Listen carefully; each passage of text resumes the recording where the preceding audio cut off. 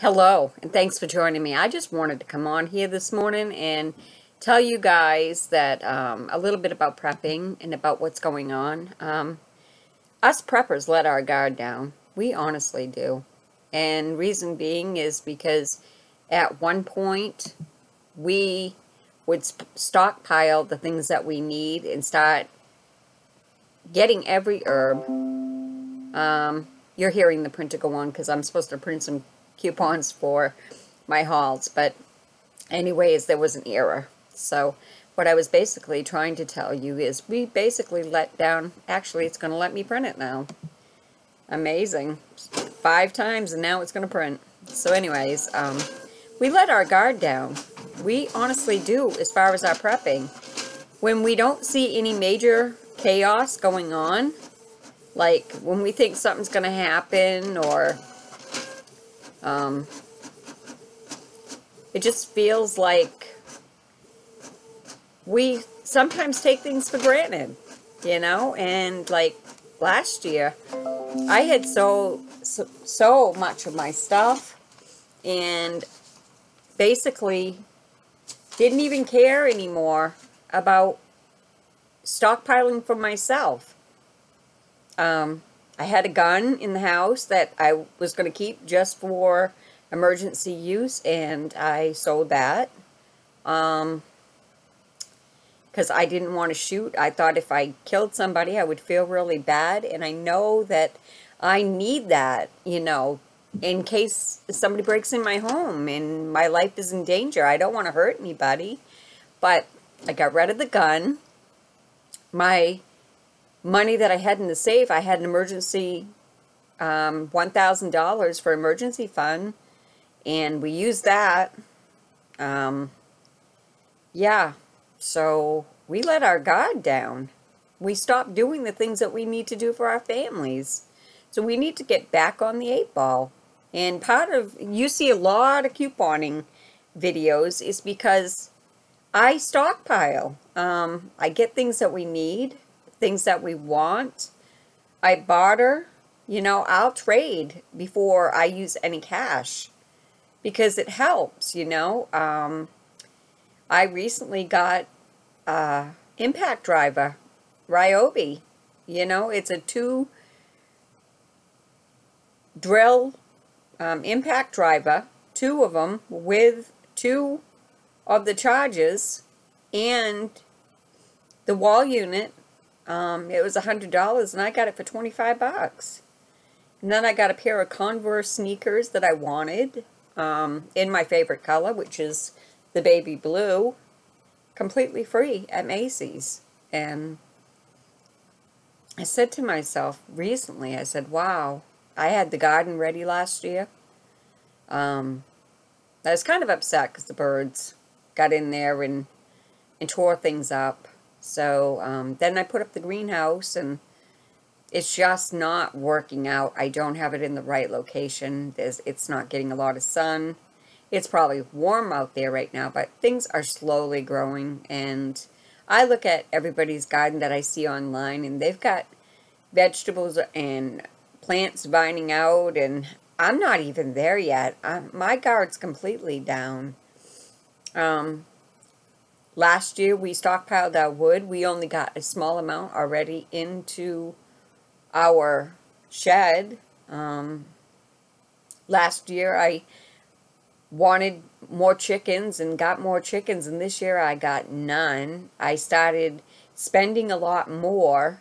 Instead of paying down the debt, I would do trips and go places, and I basically let my guard down. I don't have that $1,000 emergency fund, which I'm working on again. I am working on it. I had a yard sale. I did quite well, but now I had gotten the camper. I was going to put it on land. I was going to get totally off the grid because my home is completely paid for. My business is paid for. I'm good as far as food. If an emergency situation, no, I don't got as much butter as I need.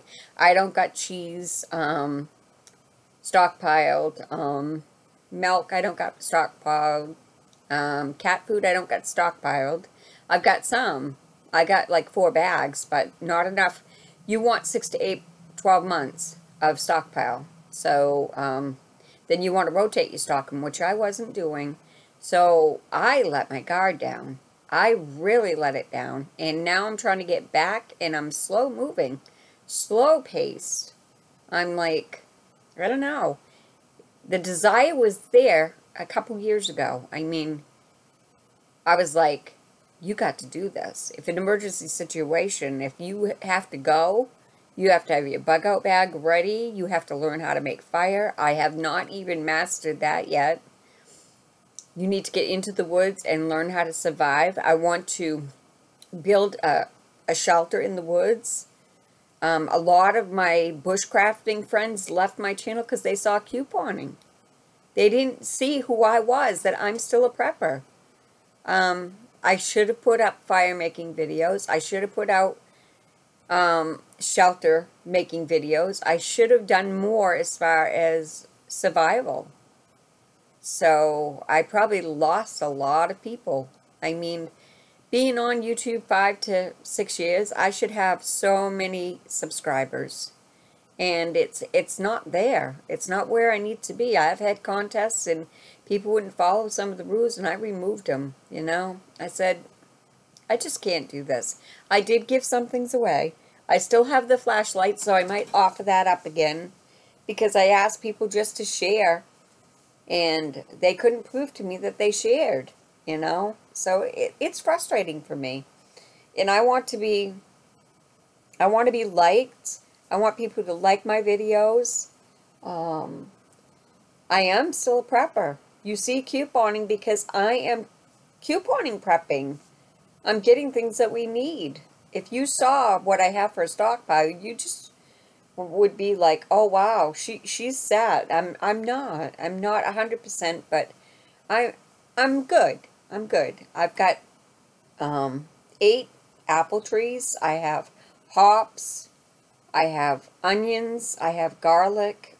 I have cherry tree, raspberries. I have blackberries. I have horseradish. I have a lot of food on the land. And of course, you know, I don't want to kill a deer unless I need to eat. So, yeah, I got to get back to my survival. So, with that being said, I just want to ask you guys, what are you guys doing for prepping? You know, do you like my videos? Is there something I could do to make it better? This fall, I plan on going apple picking. I'm going to go get raspberries. I'm going to go get blueberries, strawberries, all my fruits so I can prep for it. I'm going to still get my wood supply. I'm hopefully going to have it completely set before fall. I'm hoping to have 5,000 saved. We're in process of selling the camper. We've got 3 people interested. So that will help me get my emergency fund again. And I hope to get another gun back in the house and learn to shoot. And I hope to get in the woods and build a shelter. And I hope to make fire. And I still want to get a really good knife. I used to have this guy that subscribed to me, and I subscribed to him. Then he just didn't want to even talk to me, and he always would say, my friend. I'm like, how do people just leave you, you know, if you're still in survival? I just don't understand that. But anyways, I'm going to be heading out soon because I have a knee appointment for therapy. I'm going to do some couponing. I heard somebody was coming today to look at the camper, but my husband's going to have to be the one to be here because I need to make money. I need to go to work, and I need to coupon and still provide for my family. So I hope you guys have a blessed day. I hope some of the things I say sound, you know, something that you can do. You can start out small by going to the Dollar Tree and buying things for $1 and stockpiling. You can grab some extra things when you're at the store when something's on sale. You can pay down a debt.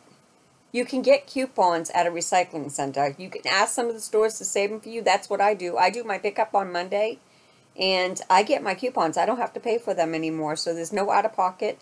And I've been trying to stay in my area, which you don't see a lot of consistency with me doing home hauls anymore because I'm trying to cut down my gas costs. So anyways, I hope you have a blessed day. I hope you're happy. I hope this finds you well. And take care. Bye-bye.